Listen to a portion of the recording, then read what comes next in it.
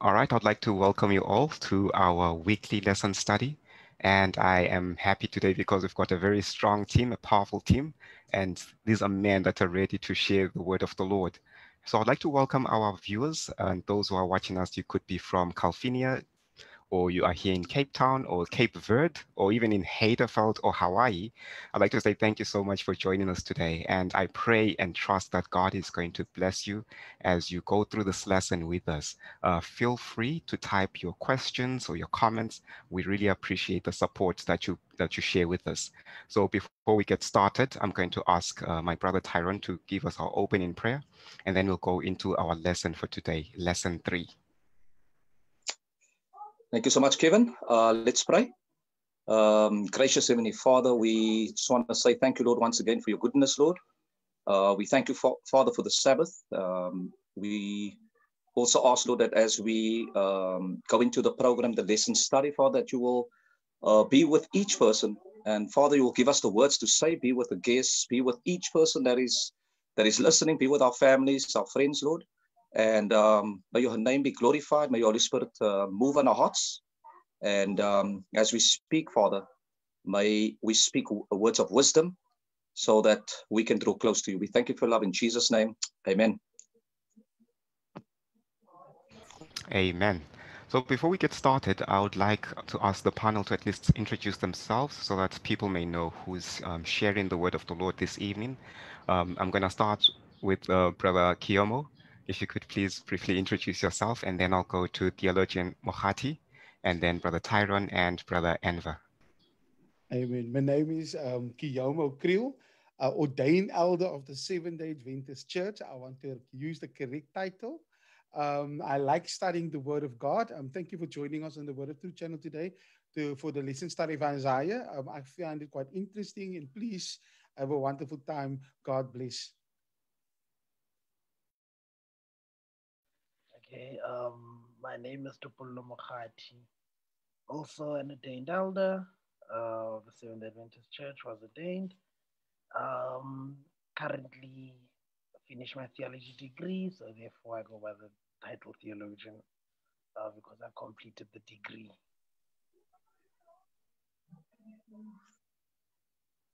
Happy Sabbath all. So I'm Tyrone. And you know, many of us probably don't know this, but there was once upon a time when I loved soccer so much that the Lord had to intervene. And now I love the Bible more. I love Jesus more. I evangelize on the trains. You know, unfortunately, I'm a little bit depressed. It's sad. But God is still good, and He's in control. And yeah, I pray that you guys will be blessed as we just share God's word. Thank you.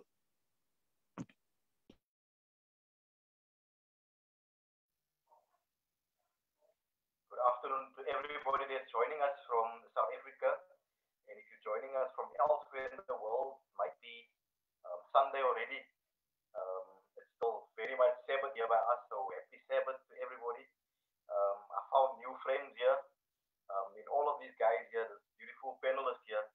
And just want to let you know, when your world is falling apart, there is Jesus. Amen. Amen. Thank you so much, gentlemen. I'd like to thank you for availing yourselves, taking time away from your families to take an hour in the word of the Lord. And my name is Kevin, and I'm from Zimbabwe, but currently I'm living in South Africa. I'm an ordained elder of the Seventh-day Adventist Church. I love the Lord, and I love my wife, and I'm married to only one wife. That's why I love, and I will always love my wife until Christ comes. So let's get into our lesson today. We are looking at another powerful lesson. We're looking at the book of Isaiah for this quarter. So we started with the first chapter when we were looking at crisis of identity, and then we went into crisis of leadership. So today we wanted to look at when your world is falling apart. There's a memory text that we're going to go through, and it's going to be covered by one of the panelists. That's in Isaiah chapter 7, verse 9. These are the words that Isaiah spoke to King Ahaz, and he said, if you will not believe, surely you will not be established. So as Isaiah said these words, I was reminded of what God says in the book of Hebrews chapter 11, verse 6. But without faith, it is impossible to please him, meaning it is impossible to please God. So we'll look at what the lesson talks about, particularly focusing on King Ahaz when he wanted assistance. Who did he turn to? And the lesson talks about, well, the introduction gives us a small illustration. Connie and Roy, these are the characters that are mentioned in the introduction. They had gone on a trip, and then when they came back, they found that their pets were all over the place in their farm. And one of their pets was in the mouth of the neighbor's dog. So as Connie, this lady, rescued her duck or rescued her pet from this dog, one of the ducks called Waddlesworth saw Connie with the duck and with the pet, and the pet had died in her hands. And the author says that this duck, Waddlesworth, was so afraid of Connie and would never want to be close to Connie. And whenever this duck came close to her, it would bite her or it would pinch her. And so the author says sometimes it is hard to sort out who your friends and enemies are. So we'll try and zoom in on that and see how then can we identify those we consider our friends. And we'll study with a closer look at one of the kings of Judah. So I'm going to hand over to Topolo. Theologian Mohati is going to take us through Sunday and Monday. And then Bishop Kiomo is going to take us through Tuesday and Wednesday. And then Brother Tyrone is going to take us through Thursday and Friday. And then Brother Anva is going to share with us remarks from the days that are going to be covered. So Brother Theologian Wahati, over to you. All right, thank you, Kevin. You see, when you look at Sunday specifically, Sunday starts off. In fact, its title is very succinct. It speaks of dangers from the north. Now, if we are very familiar with how the map of the Middle East is structured, we'll remember that just above Judah, where Ahaz was king, it was Israel. And Israel encompassed 9.5 tribes of what would have been the 12 tribes of Israel, remembering that Israel was at one point an amalgamation of both Judah, which was Benjamin, Manasseh, and Judah, and then the rest of the other tribes. And when there was conflict, and we remember this straight after Solomon's reign, that there was conflict regarding taxes. 9.5 tribes, half of Manasseh's tribe moved up and became Israel, and Benjamin, Judah, and the half of Manasseh then became Judah. Now, Ahaz is king of Judah. And with Ahaz now being king of Judah, Ahaz wants to lay siege against his brothers, or he has been laying siege against his brothers. Now, the problem is that when you lay siege too many times, there's a point whereby retaliation happens. And now Israel creates a treaty with Syria, and then they want to now go and attack Judah. And this is now where they speak of the danger from the north. It was their very own brothers that was attacking them and that wanted to wage war against them. And we realized that while they were waging this war, instead of Ahaz turning to God, Ahaz then turns to Assyria for help. And this is now what we discover, that while Ahaz's world is falling apart, he's got two big armies that were attacking him. Remember that in last week's discussion, one of the things that we perhaps did not cover was the fact that Judah had an extensive military. Now, this extensive military is now at shortfall because there are two big militaries that have combined forces and are about to attack this one small country of Judah. Now, when Ahaz sees that his military is insufficient to handle the behemoth that is the amalgamation of these two militaries, we then get Ahaz going to the enemy of my enemy, thinking that it's his friend.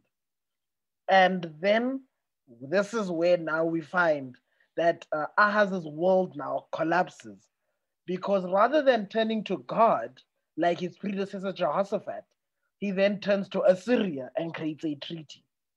And this is now where Sunday then comes in and presents the world of Ahaz torn asunder. That would be Sunday's lesson. I don't know if we continue. Okay, any comments? Thank you so much. Very interesting outline from Brother Mohati. Any additions before he continues with Monday? Brother Kiyomo? I think you must continue. I was enjoying this theological lecture. Amen.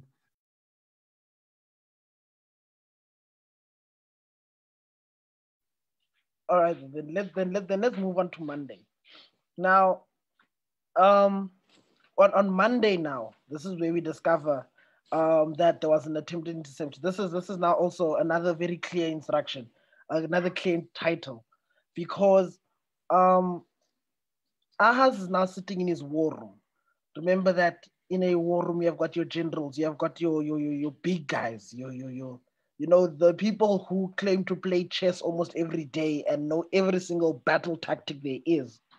Um, they are looking at these options that they have, and you find that in fact one of the things that he does uh, uh, um, is that in Isaiah 7 verse 3, Isaiah is told by God to take his son Shejabusa with him.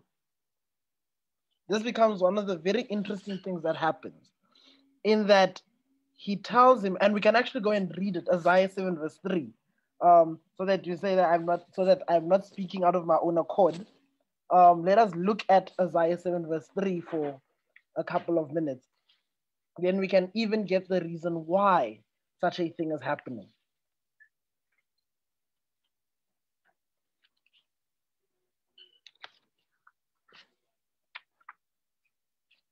And it reads as follows,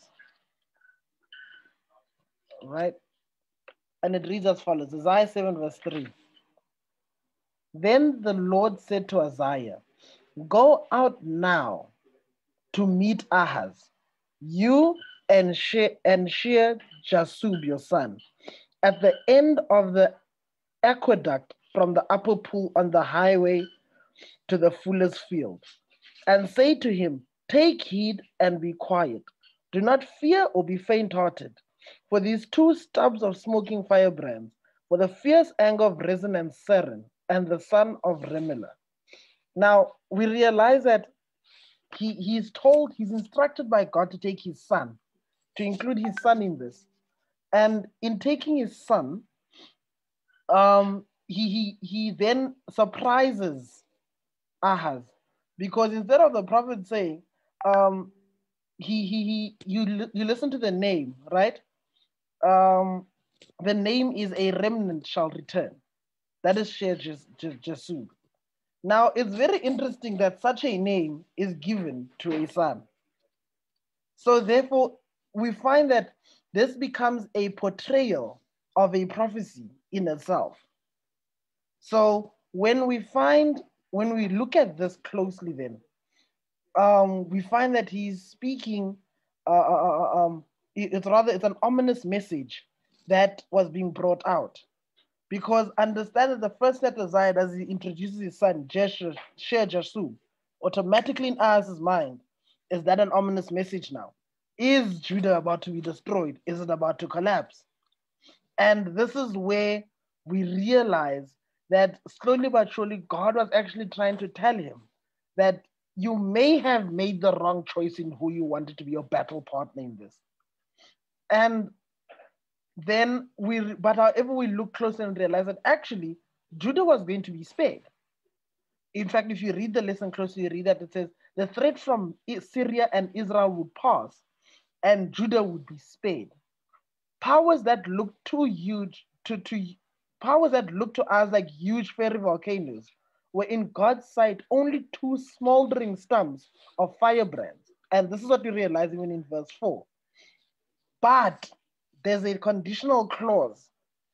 Ahaz needed to make the right decision and not trust Assyria, but trust God.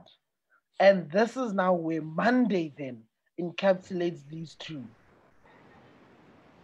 Lovely. Thank you so much. And brother Enver, would you like to contribute or would you like to add to what has been mentioned? We like the outline that we had of these two kingdoms, the north and the south, and we see the northern kingdom joining forces with Syria to attack their own brother.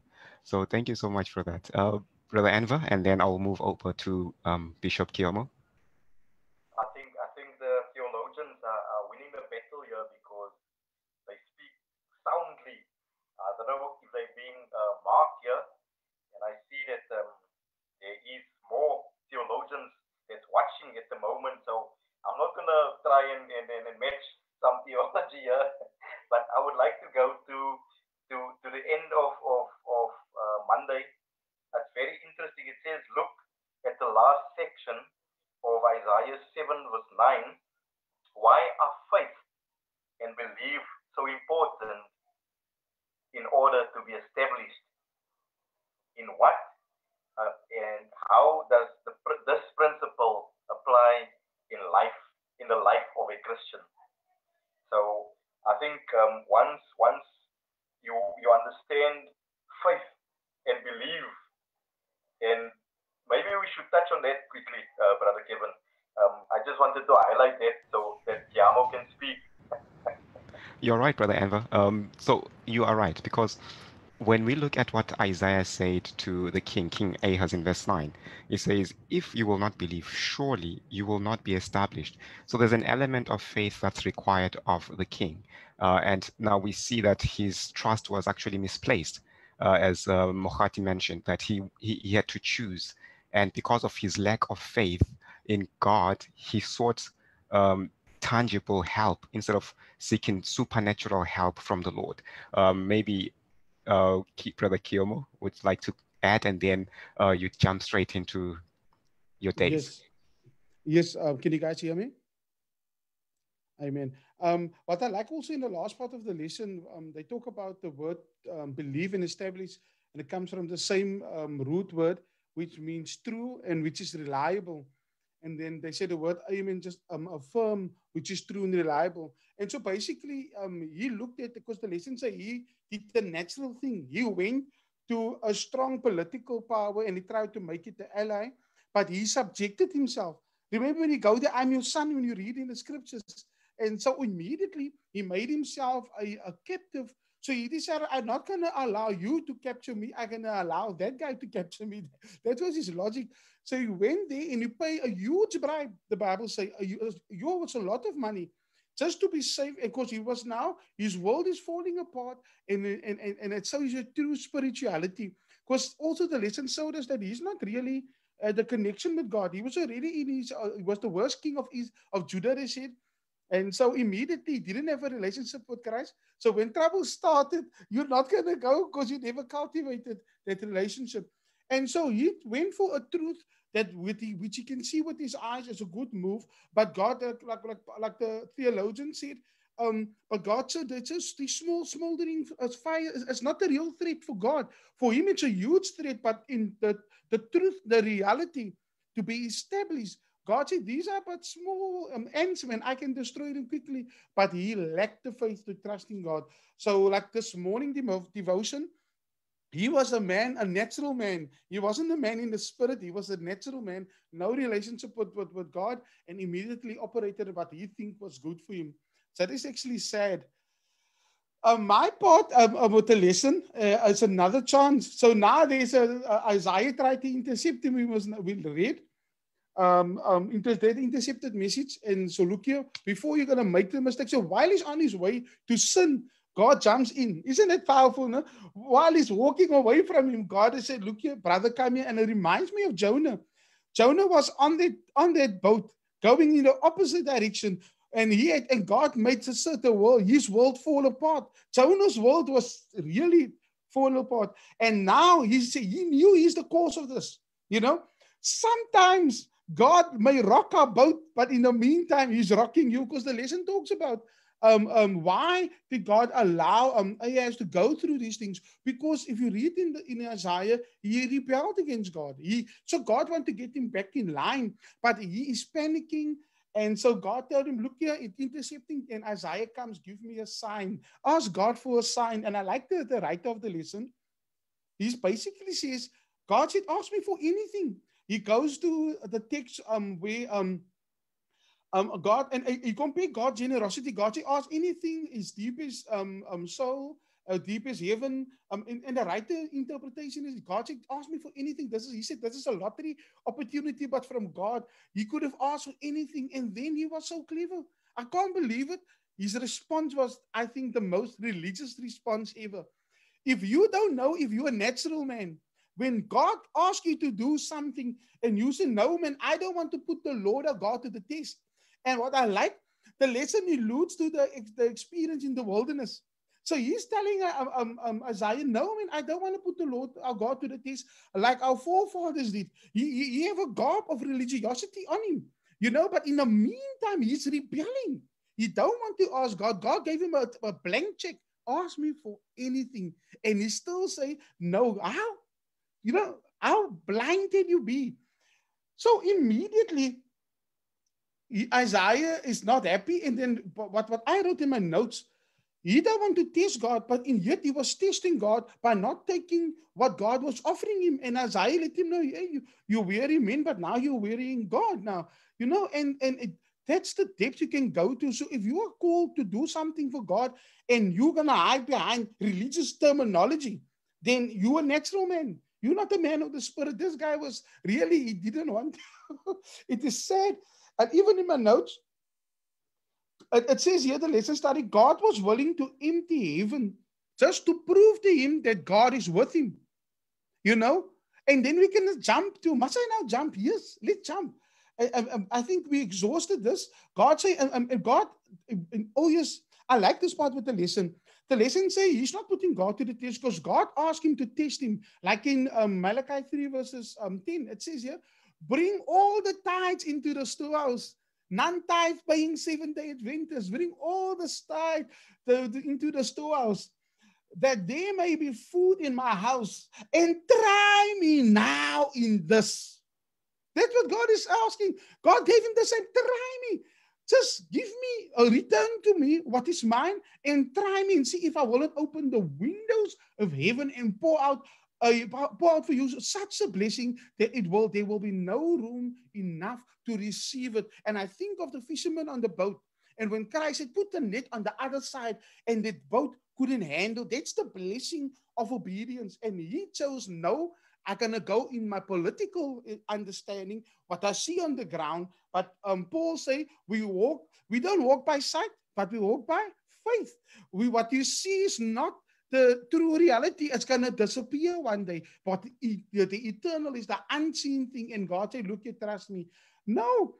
And so his struggle was to trust God, and then you get the sign. I must tell you, I want Pastor Topolo to preach, give us a lecture one day. I can't say Pastor anymore. Sorry, forgive me. I repent. Theologian Topolo.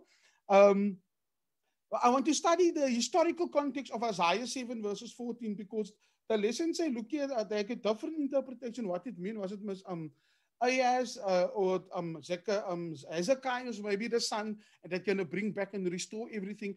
We know, let me first give the messianical interpretation.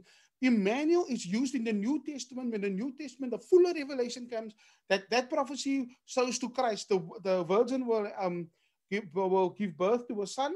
And here Matthew say he applies it to Jesus Christ. Isaiah 11, the rod in the stem of Jesse. Revelation chapter 22 verses 16 say, I, Jesus, have sent my angel to testify to you these things in the churches. I am the root and the offspring of David. So these prophecies is applied through the ministry of the Holy Spirit in the life of Christ to show that he is the Messiah of Israel. So God is telling him, look at you have a danger here. And God giving him a sign that I am with you. You are struggling to take my offer. I want to show you that I'm with you. The same thing with the prophet. Was it Elijah or Elisha? When Elijah had to ask God to open the son of the prophet with him, to open his eyes. And so when God opened the servant's eyes, you can see the multitudes of God is never outnumbered. And in this case, God says, I'm with you the whole time. And he didn't understand that. But the fuller application is that our world is falling apart now. And Christ is the Emmanuel, God with us. And during this time, when American constitution is falling, when the world is now telling us that what the Bible says is wrong and you can't live it, when legislation is getting against the Bible, you can't say things like you said before. You can't criticize things. You have to be so careful and politically correct because you can land in prison if you call a spade a spade. No, you must be careful. In America, the pronouns. We live in a dangerous world, but yet in these times, God is with us. And I think this is the lesson we get from this portion of scripture here, that Ahaz was determined not to go the course of God and follow that route. He wanted to do his own thing. And in the long run, he got immediate satisfaction. But in the long run, he was more in bondage than before. Sorry, I was too long, people. Amen. Amen. You are not long, Brother Kiyomo. It was actually very good that you, as you continued from where theologian Mohati left off, you were able to show us that he was given another chance. And he was even asked that you can ask the Lord anything. I mean, if God was to say that to me, I would ask to be in heaven. And this king was given a chance. Ask anything of the Lord.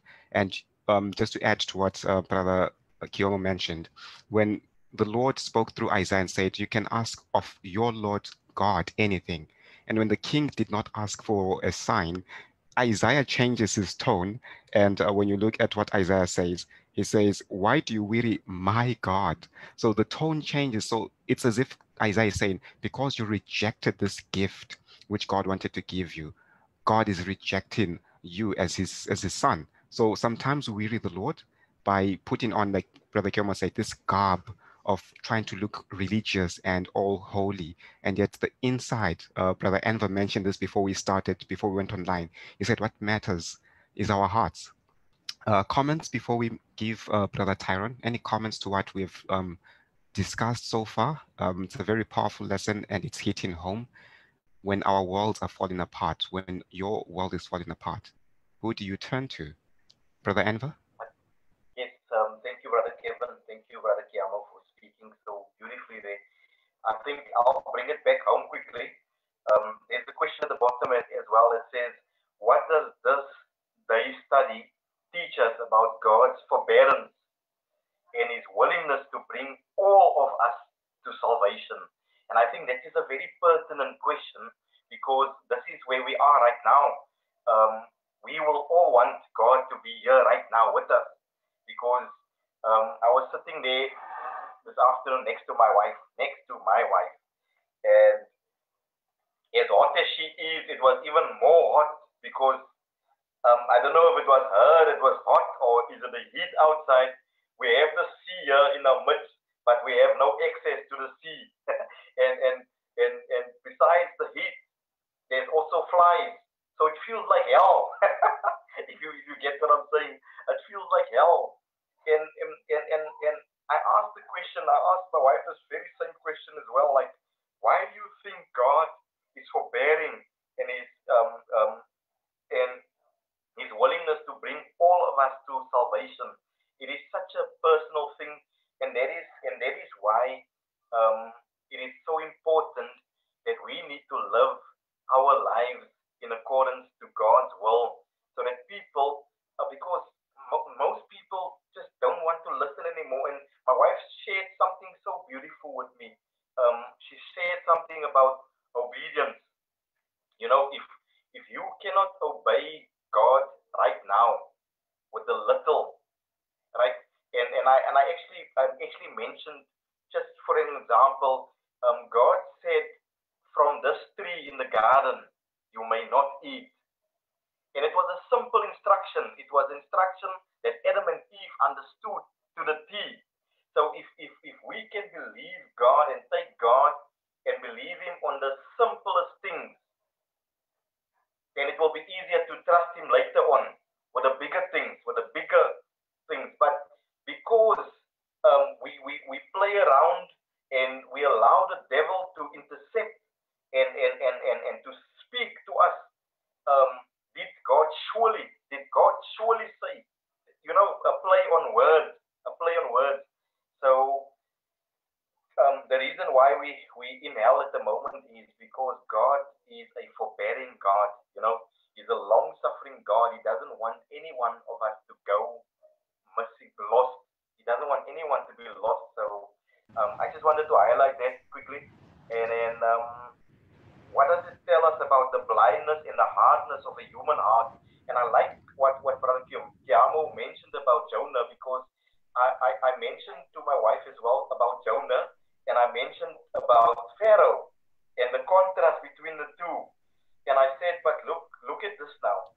Jonah knew exactly what he needed to do. He didn't want to do it because he knew God will save Nineveh. He knew it because he sat there, and while he's sitting there, having a front row seat to see how Nineveh will be destroyed?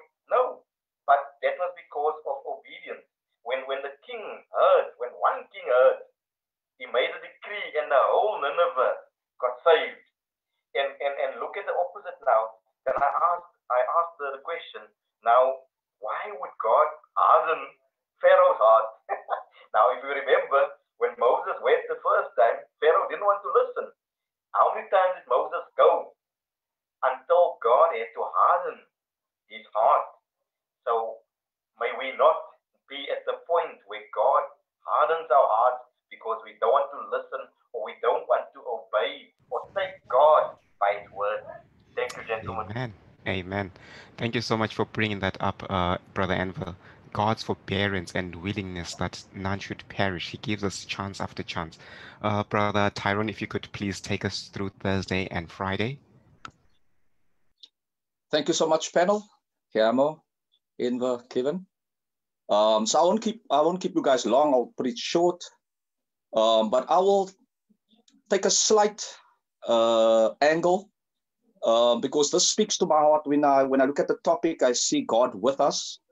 And when your world is falling apart, where do you go? What do you do? And I just want to start off by saying that, that when we're talking about God with us, when I look at this pandemic or you look at this COVID, and many people are asking questions, where is God? And yet we're talking about the title, God is with us. It's the same like when you go to the beach or the sea, and as you stand on the sand, the sea of glass, if I may say, but as you stand on the sand and you look towards the ocean or the sea, you have a glimpse of the ocean. You don't have the whole view. And so it's the same way when we look at this great controversy between good and evil. We don't have the knowledge that God actually wants us to have to understand who he is. And it was never God's will for us to go through this difficult and through this times that we're going through. And so I just want to encourage those, when we're talking about God with us, it might seem it doesn't make sense. How can God be with us when I lose my job? How can God be with us when all these things, especially when it happens to you? I just want to read something. It says, always, everywhere, God is present, and always he seeks to discover himself to each one. God does not give us everything we want, but he does fulfill his promises, leading us along the best and straightest paths to himself. And that is so profound, because we're talking about the book of Isaiah, but I want us to understand that as we're living in serious times, as much as we look into the Old Testament and look in the Bible, as we're living right now in the present time of this crisis, when the Bible says God is with us, when I really see that, and Keamo touched on it, is when the book of Matthew chapter 1, verse 23, when it speaks about Emmanuel. The word Emmanuel means God with us. When we look at the Old Testament, we notice that God spoke everything to existence. He was with Adam, but because of sin, God separated. And God was always with those people. But I want you to understand that when we really see God in action, when we really see God close to humanity. Yes, in Genesis, God came close. But when you really see it, it's when Christ became human. And this is why I'm touching on this, because this gives us hope. It gives us hope that God comes in the human nature, if I can say it in that way. He comes close to humanity. And as he comes close to humanity, he says, when you go through pain, I want to go through that pain. I want to feel exactly what you are feeling. And so what I'm trying to say this evening is that despite of what we're going through and despite of the challenges, God is with us. It might not seem that God is not with us, but the Bible tells us that he is as close. In fact, some people and scholars, and I know I'm always preach, or Kevin always preach on this, but we always look at the disciples when they had the Holy Spirit. Or in fact, some people say that we are closer to God than the disciples because we have the Holy Spirit. So I don't know, maybe that's another question for another day. But I want to encourage each person that's listening that as we, I know it's not easy when we listen to this, when we hear a friend died of COVID. I mean, my wife had COVID 2 weeks ago. I had COVID as well. And so the question is God really with us? Yes, he is. Because Jesus says that in the book of John 16, that he have overcome this world. And so because Jesus overcame, we can also overcome, despite of us falling short of God's glory. And so I just want to remind us that Jesus is on our side. God is with us. And this is why we are here this on the Sabbath day to encourage each person. There might be someone listening that is maybe has COVID, or maybe they're going through something, don't have a job. And so I just feel that I need to touch on that go to the Word of God. Put your trust not in man. As we heard this morning, one of our preachers was speaking about the woman that was sick for 12 years. And the first thing we do as a human, and that's our nature, the first thing we do is when something is wrong in our lives, who do we first go to? We first go to the doctor, or we go to someone, and we don't really go to God. And it's the same way that many of us run away from our problems, or we run away when God speaks to us. And how do we know that? It was mentioned earlier on in the book, or the story of Jonah. And many of us are living that lives that when God is calling us, and God is still calling us, and we know, and as someone is listening right now, we know that God has been speaking to you for a long time. God has been ministering, God is speaking, God has been pleading. And so when we look at the world today, God is speaking even through this corona. God is pleading. He allows these difficult times, and he allows these pandemics or this crisis. He allows these things to take place in our world so that we can draw closer to him.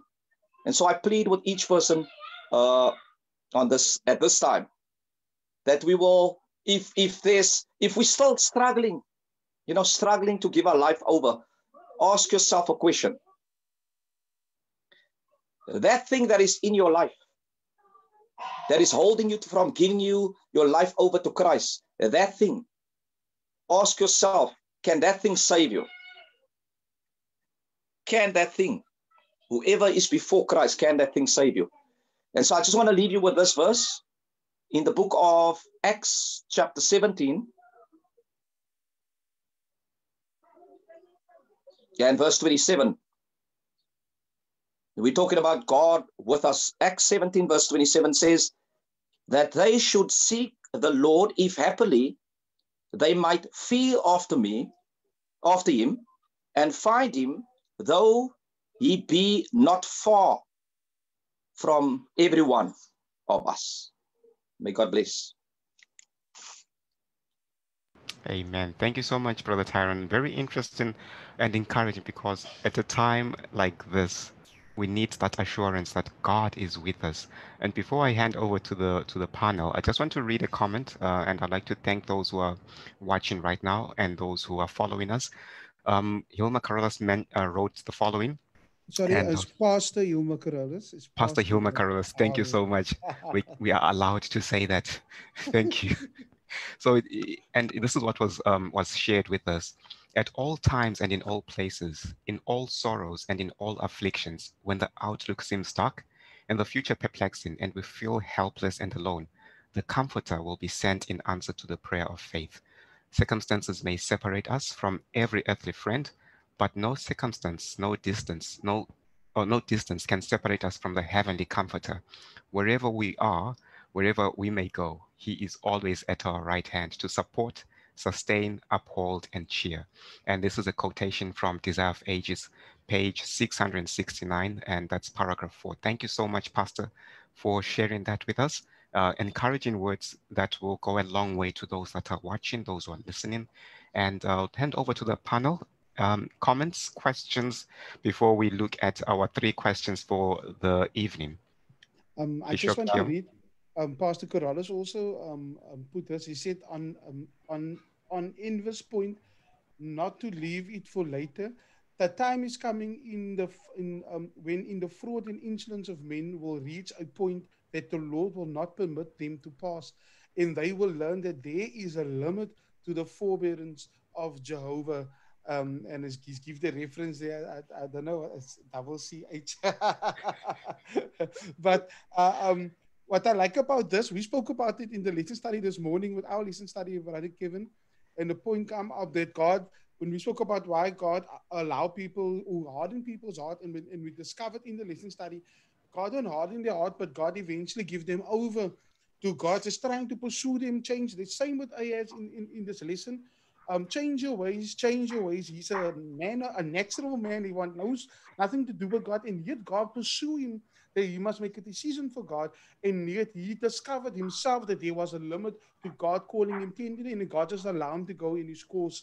And so even that quote from Pastor Carolus is so fitting, and it fits just to give a balanced view, because some people think that I can just do whatever I want to do. God will forgive me when I decide to come, and that is a very dangerous grounds. That's true. Someone else can comment. Brother Anva, Yes, thank they you. piggybacked off your point. If you could please add also to that. Yes, thank you very much, gentlemen, for stealing my spotlight. Because I wanted to mention about Pastor Carolus and how you guys just jumped in there. You know, Pastor Carolus is my friend, and he was mentioning on my pointers here. And we want to thank him for watching. And I was waiting for you, Pastor, to say something. Anyway, I want to bring it further home again. And I want to go to the bottom part. It says, dwell on the reality of Christ coming into humanity. And we're talking about Jesus here now. What kind of comfort can this reality give us amid what seems like a cold, fearsome, and uncaring world? And it certainly does feel like that right now at this moment. And myself and my wife were speaking, and I actually pictured those last moments of Jesus, because remember, Jesus was in a human form, and we are experiencing these things right now. So, where is the best place to learn is to learn from Jesus. And thank you, Brother Tyron, as well for your comments there, beautifully summed up as well. And where else to learn better than from Jesus himself? And so I mentioned to my wife that as Jesus was walking, they said, all right, you think you are the king of kings. Here's your cross. Carry your cross. So as he was carrying that cross, knowing that he's not a criminal, he carried that heavy cross. He was spat upon. He was humiliated. He was insulted. And I must be honest with you, I get very offended when someone swears me for nothing. Then it gets me heated when Brother Kiyomo, remember with the list that we spoke about, that angry is still there. And I ask God, like, what is it? What can I do next when that happens, man? And immediately it came back to those abbreviations. What would Jesus do? And I was looking actually at what Jesus did. He continued carrying that cross. On his mind was salvation for you and I. It wasn't the heavy cross. It wasn't the blood. It wasn't the spitting. It wasn't the sweat.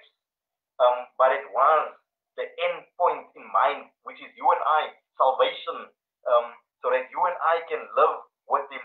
And and and I actually mentioned, I said, there's a few characters that I want to meet one day in heaven.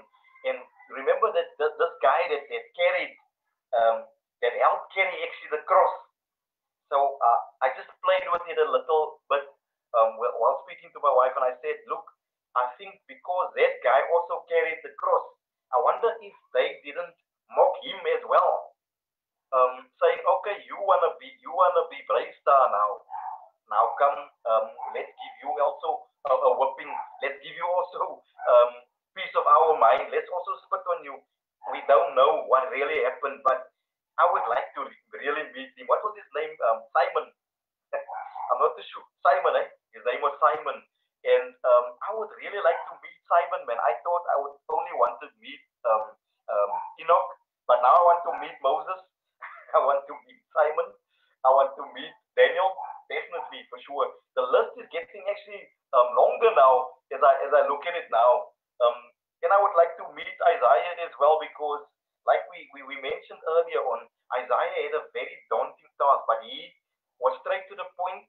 And remember, sometimes we hold back because we don't want to offend people. But in holding back, we're not helping them upward.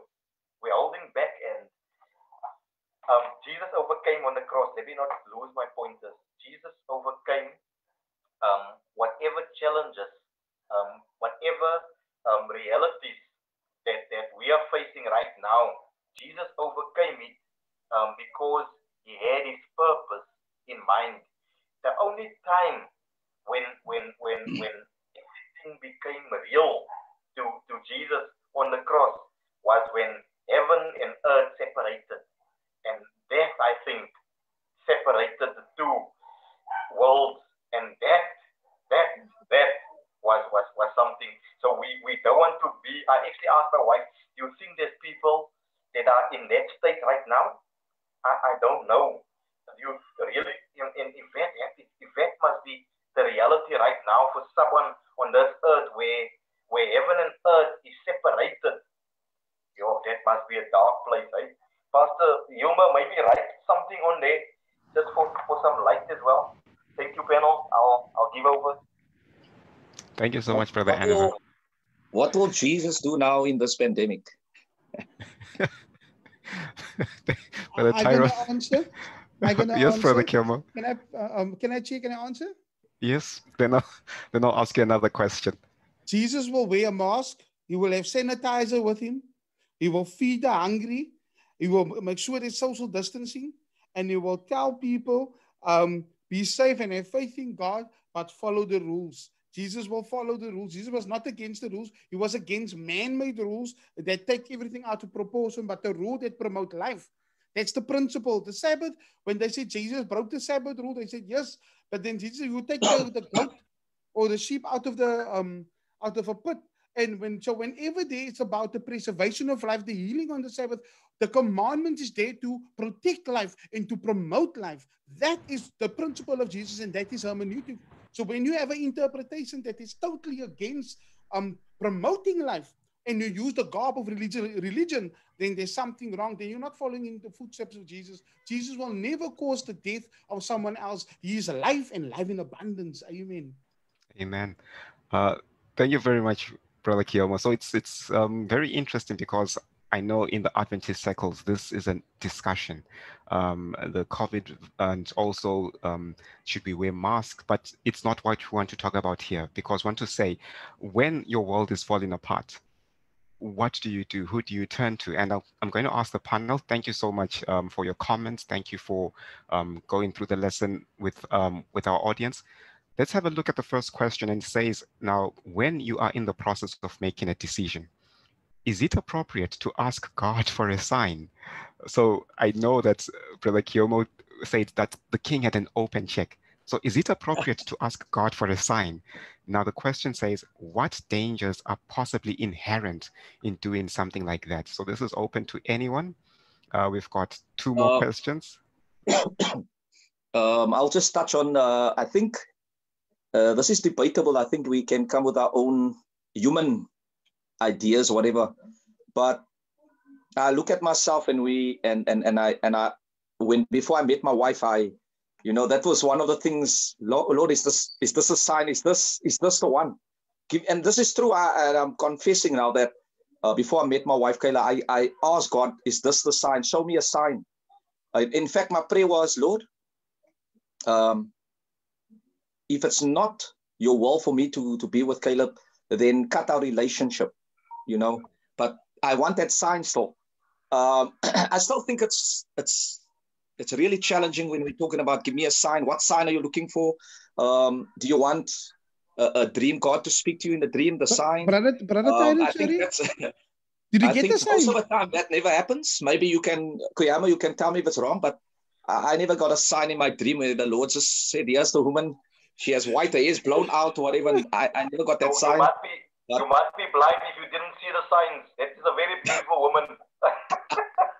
But the point is that I think it still comes back when you're looking for the sign. I mean, the Bible speaks about when they came and they said, Lord, give us a sign. So we still have to go back first to the word. That is the foundation of when we're looking for a sign. Lord, is it the sign? Is because we know that Satan can perform signs and wonders. So we might go to the sign and say, Lord, show us a sign, but Satan can hear and he can and give you a sign. And so how do you know it's God? So I think we have to still be careful because miracles will happen. We'll see signs and wonders. And we're going to say it's God, but how do we know it's God? So we still need to go back. And if it doesn't, if it's not in the word of God, let us be safe and let us make sure that we are standing on God's word. Camel? Amen. Brother Kiamo? Okay. Okay, I will answer. From my own experience, I'll give my testimony again. Why I married Celeste. I always tell Celeste, you had no choice. You're the one God chose. But what I want to say, when I look in hindsight, the incidents that happened in my life, I know one time my dad firmly believed in corporal punishment, and he was a master in it. So I made sure that I obey him because I would be destroyed. I'm telling you, you know how to destroy in such a way you're down and out. So just a small thing. My stepmother had to go away to her family, and I forgot the key at the house. Now, it's an accident. It's something that just slipped my mind. So my dad came home. There was no key. Keys in the house. Stepmother is gone, and he's now angry at me because I was supposed to take the key. But I don't know that I forgot the key. So I was at my friend's place. My cousin calling me. He's in Outbay. We're in the heart of the mountain there by high level, not high level road, there by Hungry Hills. The people got food in Hungry Hills. Don't worry, it's just called Hungry Hills. So I was in Hungry Hills today. So it's actually in the mountains. So there's a hill next to the road. My cousin is standing in the mountain and he called me, Kiyom, Kiyom. And I got a strong feeling to go to him. But I'm not in the mood to walk up. And I'm conflicting here. I'm fighting with myself. He called me again. And it's strong. I'm telling you, in hindsight, I knew that was the Holy Spirit trying to pull me, son, go up. And I don't want to go. He called me the third time. I said, no. All I feel, somebody hit me with a big hand behind my head and kicked me with the rat boots. You know what's a rat with working boots? And I was destroyed. I'm telling my friends used to make fun. We used to make fun of each other. They were laughing, but they were crying at the same time. They couldn't believe my dad could be so brutal. I had to stay with him for 2 weeks before I went home. That was such a good hiding I received from my father. But in hindsight, when I became a Christian, I knew him. The Lord that was a sign. And many times the Lord will fill our experiences when the Holy Spirit speaks to us, but we're not spiritually in tune to pick it up. Is this a sign, Lord? What are you trying to say? Because God, the word must become a living for us. And that can only happen when you have a relationship with God. Then you're not going to be like AS who make it when God is standing in front of him. Ask me a sign. God will flood our experiences with signs and say, look, and I think you can interview many Christians before something should have happened to them, but they just made a different decision. They don't know why. And they were spared some heartache or something. And that's the God we serve. To ask for a sign, the devil can manufacture. I'm very worried about it. But I do think God flood our experience with him, with signs to help us along the way. But you must be in tune. Thank you so Amen. much. Theologian Mohati? I'm reminded of one person who I look up to. His one statement was, the one thing that God wants you to do is to make up your mind. Yeah. when you look at Ahaz's thing, for example, God says, "Tell me what you want." One thing God wanted Ahaz to do was to make up his mind. The problem at times with the asking of a sign is that we then become complacent and sit on our hands. And once you do that, then progress then does not go anywhere. um, you can be saying, God, I want to do theology, and then you sit on your hands and you don't uh, do anything else because you want to do theology, but you don't have a degree. You're suffering at home. There's no employment, nothing. But you're saying, I want to do theology, and God, give me a sign that I must do theology while your family is suffering. And then the question then would be, then is that therefore a God that we can serve? But God says, make up your mind. You want to do theology, yes, but at the same time, I am one who speaks of preservation of life and of under all circumstances. So therefore, the one thing that I can take away is God wanted to make up your mind. And when your mind is made up, then things will become probably much clearer than they are right now.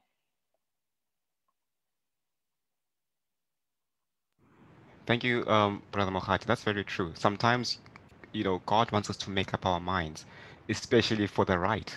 And so this is what was the situation in terms of Ahaz making a decision, either to choose the right thing or to choose human assistance. Um, Brother Enver, would you like to add on to the question? What's the danger of asking for a sign? And is it appropriate to ask God for a sign?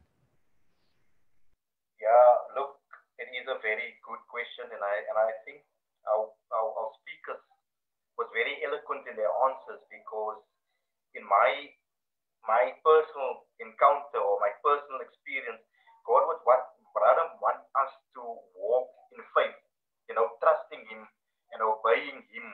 And when we trust, when I say trust and obey Him, at His word, we need to become people of the book again. So pretty much what brother um, theologian Topolo spoke about. You know, what do you want? That is a question that God can ask even us personally. Um, but in my life, I feel that God trust Him at His word, and He is leading as the Holy Spirit leads us. So when our worlds fall apart, you know, going out every day, we don't know what to expect because our worlds are falling apart. We don't know what to expect. But that is why we pray as Christians and we pray for God's leading and God's guidance. And when we get there, like many times, your evangelist will tell you, I was so afraid when we got into a certain area because of the gangsterism. But when they left there, it's amazing what God has done. So you see the trust factor as well, the obedience factor. And I feel that God wants us just to trust and be obedient. And when it comes to signs, remember there was one sign, maybe there's more signs, but the sign that I can think of, God gave a sign after the flood. Then he gave a sign. He said, never ever will I flood this earth no more with water. And the sign was a sign between with the rainbow, right? So we will never, God will never flood the world anymore with water. And as you know, back then there was no rain, so it just they needed to trust Noah back then that there will be a flood.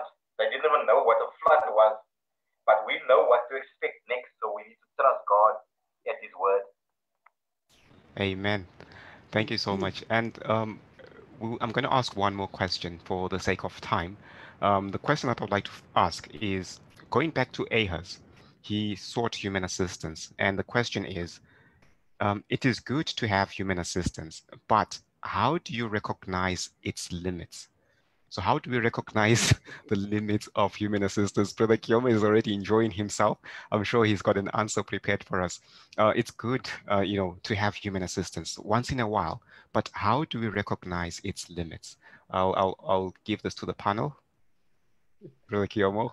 That is a very tricky question because um, let's look at coronavirus. Let's use that example. Um, Somebody will say you must trust God. You don't need to wear a mask. God will protect us. That's what people said. A lot of churches, people got infected in churches because they took that because they trust in God. We're not going to trust in human assistance, you know. Same thing if you want. You don't have food. You're going to pray. I'll give you an example. There's this one. I forgot his name. Maybe theologian Topolo will know. We're talking about so this guy. He started the orphanage and he never asked for donations. They prayed every night, and every time the Lord brought in, he didn't ask any. He decided that he's not gonna ask for people. He's not gonna beg. He's gonna just start. He got the thing going, and every night they prayed. And there's times when the fridge, there's no food, no bread, there's no breakfast. Then he just take out the dishes and get ready for breakfast. And then the children asked, "Where's the food?" And he said, "No, the food is coming." He firmly believed that they will pray, and after the prayer, the Lord will send in and they will have breakfast, and the Lord provided. The manna story in the wilderness as well, the Lord provided. And so people will say, you mustn't get any human assistance. And I will end over this. We all know the story. There was a one day of flood, and there was a priest on the roof. And so then what came first? A guy on a log floating said, "Priest, come with us." He said, "No, the Lord gonna save me." And then a guy with the boat came. "We came to fetch you. We saw you." He said, "No, the Lord gonna save me." Last, the Lord sent the helicopter. He said, "No, the Lord gonna save me." And then he drowned. And then we know you don't go to heaven when you die, but just for the sake of a story. Then he asked, "But what happened? I was waiting for you." And the Lord said, "I came 3 times to you, and you did not want to take my help." And I will leave it there. Sometimes it's very difficult to determine, but I think you need to pray first, and you need to what God. Then God said, with your faith, there must be works. So don't turn it around first, work, and then you want to pray. I think the best way to go, pray, soak it in prayer, and then your faith that faith will produce works, and you will go where God sends you. But don't reject when the helicopter comes and then you die. Brother Mohati. The beauty of how God created humanity is that God has created humanity with the power of discernment and free will. Now, with that being said, it therefore means that we know that humanity can only go so far with how much they can do. Sometimes some people are not even willing to go that far. Now, this is where now your discernment comes in to determine whether or not is this humanity, is this person or this individual right or wrong to be able to assist you. Um, and with that, I mean, the fact that God has built that within humanity in itself then means that the onus then is on you to determine just how far can humanity really go, or humanity can really assist you. Um, and then the question now, you to answer your question, then just how far can humanity go? There are points where humanity cannot go very far. Someone might not have money to give you money for school fees. That's their limitation, but they can perhaps help you fund it, or find funders for it. That can be then how they assist you. There's also the ethical conundrums also that come into play, but I think that can be semantics that can be discussed at a separate entity. But ultimately, the fact that God has given you, as humanity, the ability to discern where how far one can go in itself, then becomes a safe a firewall against wholly depending upon humanity for assistance. Thank you so much. So God has placed in us this ability to choose, the free will, as you mentioned, and also to discern. And going back to what Brother Kyomo said, we need to pray about this. Pray for the Holy Spirit, as was mentioned. We need the Comforter to discern, to help us discern. Brother Tyron, and then I'll give Brother Enver before we wrap up. Yeah, just shortly, I'll just to touch on what I already said. I think when you look at the beginning, God created us social beings. And so when I look at someone, for instance, when we're talking about how far do we go with this, with assisting, I think if I see my brother maybe in need, um, and I can assist him Yeah. in so much, then the question is, as I assist him, he doesn't put his trust in me as much as I assist him. Are you with me? You Yeah. understand what I'm saying? Is that if I see someone in poverty and he cannot do anything, I assist him. But as much as I assist him, then he still needs to understand that God is ultimately the CEO. Because when we look at our relationship with one another, we can help one another to a certain extent. I might give you, Kevin, you might need maybe something, or I might need maybe 100 for some reason, but it goes only so far. I cannot save you, so that's limitations. I can only do so much for my brother and sister, but God ultimately, he can do anything, and that's why he gets the glory, because we are unable to do that which God can do. Amen. That's true. So God is the one who ultimately can save us. We may preach the gospel, but we can't bring people to salvation. Yeah. Brother Enver? Yes, I'm just looking at all of you brothers quickly, and I'm trying to look like Jesus was looking through his disciples, and then he says, "One of you will deceive me, will betray me." So I'm just looking quickly. I'm just looking. let me see if I can see Tyron. One of you will betray me. Um, no, brothers. I think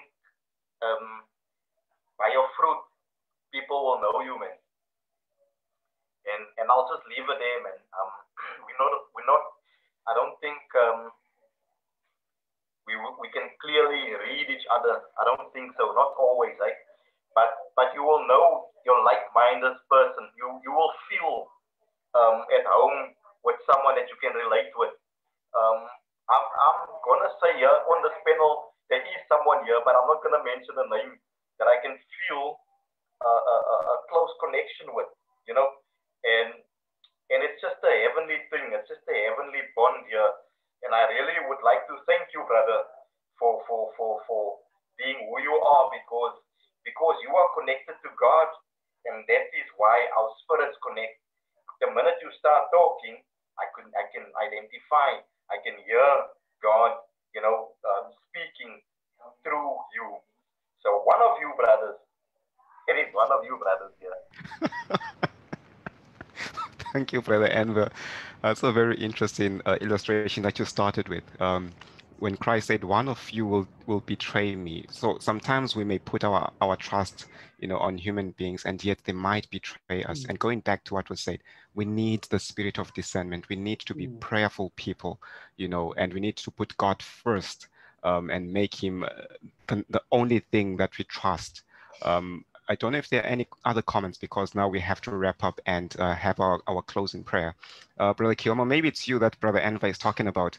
When you start talking, he feels this connection. No, I don't know. But I understand where you're coming from. But like, one of you going to betray me, because when you trust on men, the Bible makes it clear that you are cursed if you trust in the arms of men and you lean on men. And many times we trust the wrong person. In his illustration, it might be funny. One of you going to betray me, but that exactly happened in the story with Ahaz. He went to the Assyrian, the good political decision, but that guy betrayed him heavily.